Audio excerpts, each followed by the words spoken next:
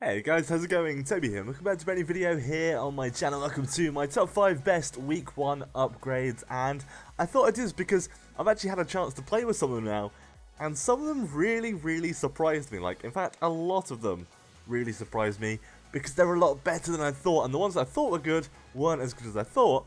And here is my top 5. Now, if you do need to get some Microsoft points or some PlayStation Network codes, definitely check out g2a.com TBY3.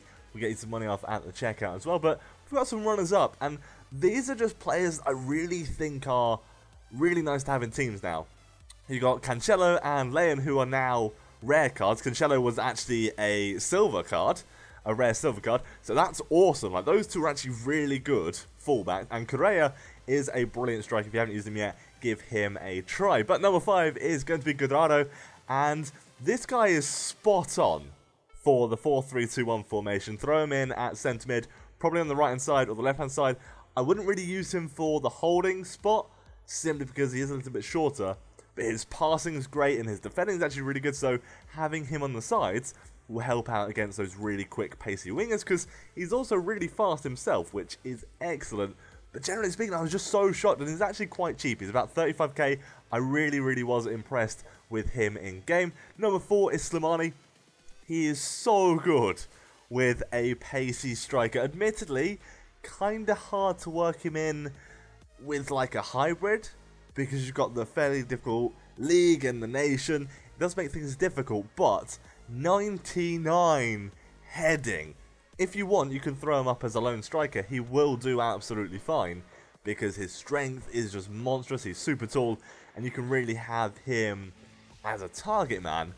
But in a 2-striker formation, he does seem to work a lot better. Number 3, we're going to go with Martial, and he's actually pretty well priced for a BPL in form, especially a striker.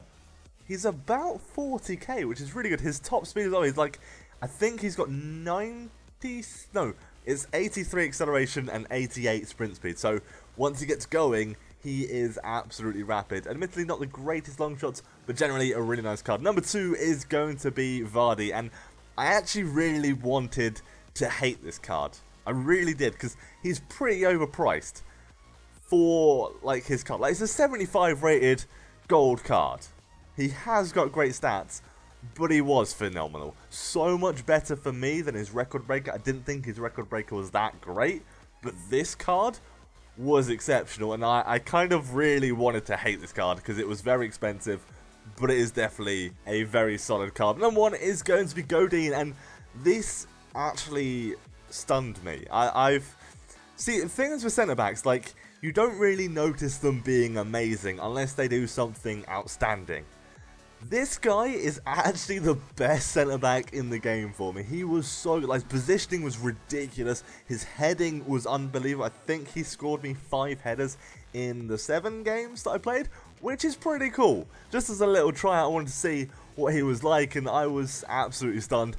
That is my best week 1 upgrades, my top 5. Let me know in the comment section down below who are your top 5 best upgrades from this week. Maybe there's one that I've missed, maybe one that is pretty awesome. But I hope you have enjoyed this video. If you have, leave it a like and subscribe for some more for myself. But take care guys, have an amazing day and goodbye.